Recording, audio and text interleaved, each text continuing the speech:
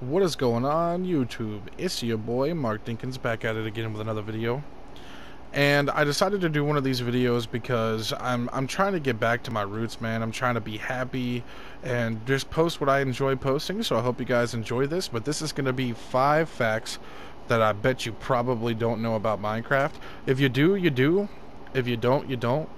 That's all good. Just sit back and enjoy because you clicked on it, so you're obviously interested. You know what I'm saying?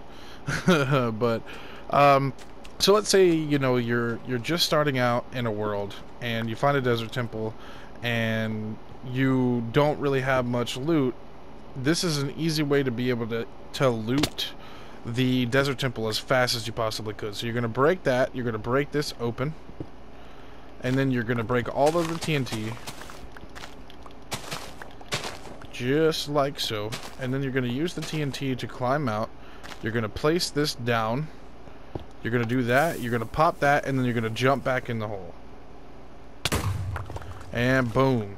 Just like that, you take almost no damage. And you just pretty much looted the entire thing without even having to break open the chests. And the best part is you now got blocks. You can pretty much easily get out of here. Alright, moving on to number 4, and I realize I didn't say number 5 for that over there, so that's my bad. I didn't mean to offend anybody by not saying what number it was, but it was number 5. This is number 4. I just found this out. I've been playing on the world with my friend Lucy, and I wanted to test to see how good a hay bale actually is against fall damage, and honestly, it's insane how little fall damage you take from it. Like, you can build up 64 blocks like we're going to right now.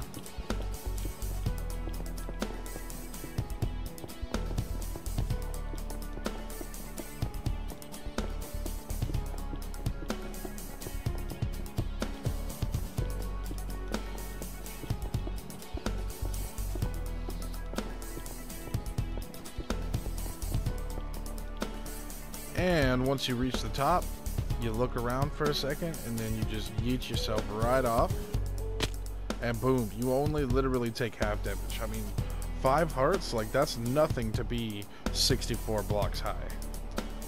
Alright, and coming in at number 3, I did not know that this was a thing, and when I found this out, I was like, dude, this completely changes the way that I will do a skyblock from now on. Like, it completely changes it. So if you do this, and then you can put, I didn't know this, but you can put water in here, right?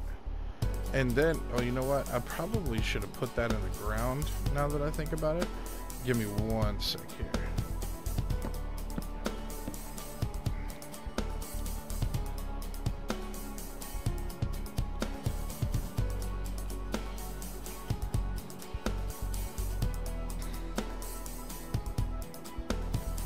Okay, so I realized I actually didn't need to put that in the ground. It was actually perfectly fine the way that I had done it. Oh, shit.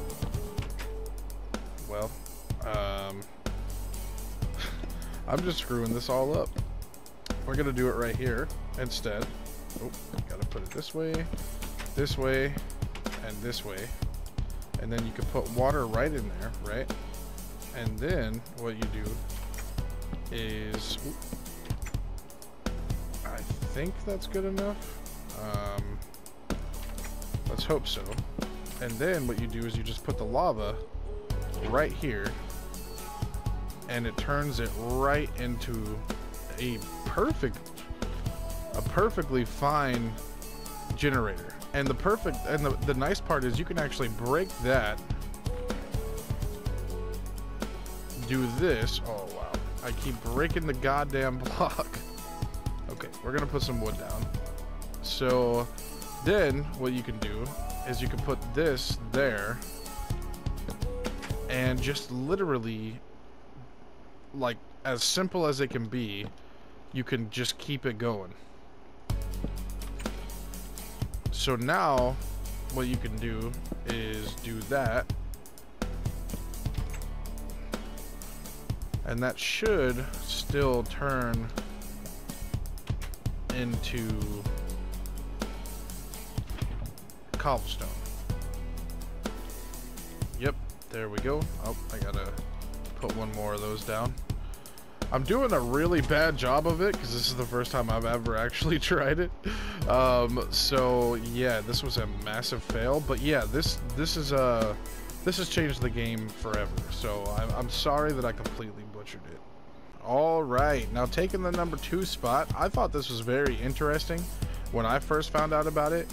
But if you take a furnace and put it down and then put a wet sponge inside of it, when you throw the coal, put a water bucket right here, right away. And once the water cooks out of the sponge, not only do you get the regular dry sponge, but the water goes into the water bucket. And then you can just literally keep the water just like that. And I think that's actually pretty cool just to know in case, you know, you don't have water, you're not close to water, and but you have that wet sponge, just as easy as that. And lastly, if you're ever, you know, building a tower up, or, you know, say you're building like a lot of people build flags, or you're just building up in general, one thing to know, and I think that people should start doing this more often just because it's also a cool way to get down, you know, like if none of your friends know how to do this, then you're gonna look like a fucking genius.